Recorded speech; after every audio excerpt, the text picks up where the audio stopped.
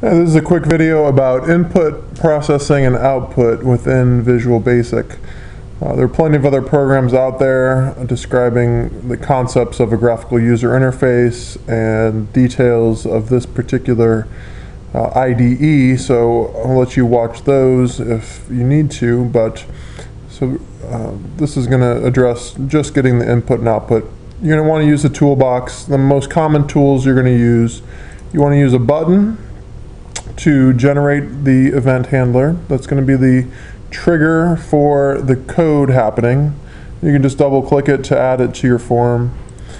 Most commonly for input, you're going to use a text box. That's where the user is going to enter the information to be used in the program. And you want to let the user know to enter some information. So you need some kind of prompt, and we'll use a label for that. So in this example, I'll also display the output on the form, and I'm going to put that in a label as well.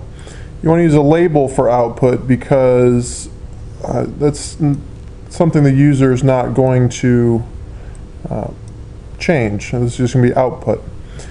You can also copy and paste controls, and you can drag around them like this. So I'm going to copy this label and this text box by doing Control-C, and then I'll do Control-V. And I added those controls very quickly. Ordinarily, you would want to set properties on your controls as soon as you add them. So I'll just go back and add some properties to these controls using the properties window. If you don't see it, it's going to be in the view menu. Most common thing you're going to change in the label is going to be the text property, and I'll just have this program be a simple one to add two numbers. So the input is going to be two numbers, the processing is going to be to add them, and then the output is going to be the sum. I want to have the user know to click this button. I'm going to change the text property of it.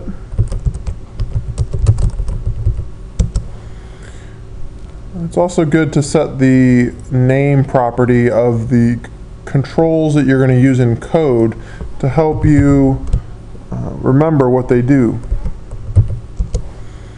You don't really have to, but it's good to do. For the output, it's nice to use a label, but it's kind of going to be hard to see the label, especially when you take the text out of it. So what I recommend doing, I'm just going to hit delete to remove that, hit enter to make it change, and I'm going to change the border style property to fixed 3D, and I'm going to change the auto size property to false. That's going to make it look real nice for our output. I'm going to add one more label so that the user sees where the sum is going to show up.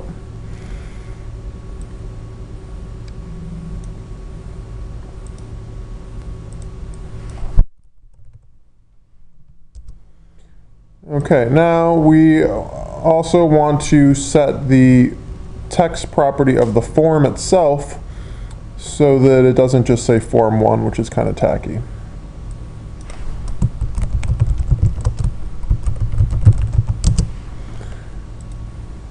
Okay, so that's enough for our form design and for adding controls. We might want to also set the property of this label. So we know how to refer to it. I'm going to call it LBL sum. Again, you don't really have to do this, but it's going to make your code a lot easier to read. I'm going to set this to text num1. So I'm setting the text property on these, and you're going to see why when we get into the code view.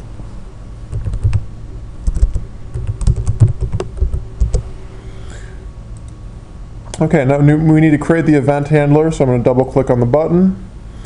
And what do we want to actually do in this program? We want the sum of the two numbers entered to show up in this label.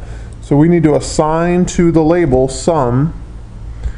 I'm just going to start typing LBL. That was the name property I gave to that control. label sum, we want it to get the result of what's in the two text boxes. So you might be inclined to do something like this. Label sum gets text num1 plus text num2. Right? That's the name property that I gave to these two text boxes. Text num1, text num2. Those are their name properties. And you see we get a squiggly line here. And so that doesn't work. It says operator plus is not defined for a Windows Forms text box. We can't add two text boxes together. That's what this message is telling us. We need to work with the text that's inside these text boxes. The text box is really a class. So the text box is an object. This is an object, and we need the text property or the text field of that object. So we want text num1.text plus text num2.text. That's going to get us to the inside of the text boxes. All right, now we've got another problem. It says string cannot be converted to label.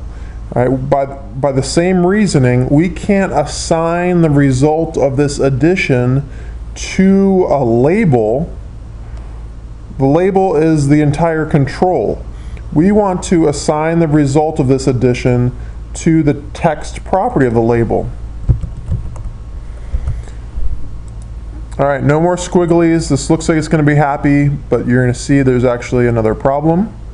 We'll run it and we'll figure out what it is and how to fix it.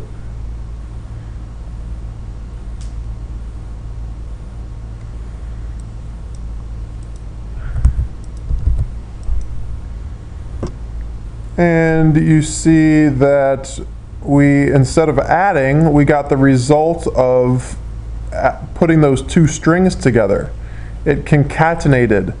All right, we've seen that before in our other programs and other programming languages. When two strings are added together, it concatenates them. We need to convert these strings to numbers. We need the computer to know that we're working with numbers here. And in Python, we did that with the word int. We're going to do something similar in Visual Basic. We're going to do cint.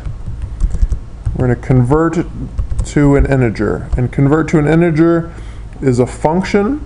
It accepts an object as an expression. The object as an expression we're sending it is text num1.text. And we need to convert to an integer text num2.text. Now let's try it.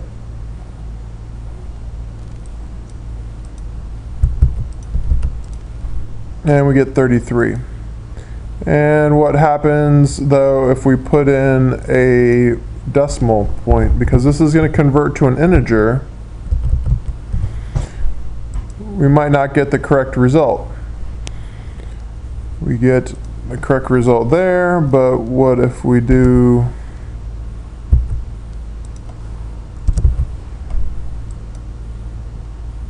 still get the correct result? But here it's rounding up. It shouldn't really be 34. We're getting, it should be 33.9. So if you don't want it to round up and just give you an integer as an answer, you could also, instead of converting to an integer, you could do any of these conversion functions. We can convert to a decimal or convert to a double, which is a common data type used for numbers that have decimal points in Visual Basic. And these are things you wouldn't be expected to know. I would hope that you would know that it was treating that text as a string and it was using the plus to concatenate, and that should have been enough information for you to search online to see how to convert a string to a number. And now if we test it again with any numbers, we get the correct result. All right, that should be enough to get you through some program exercises, and we'll go from there.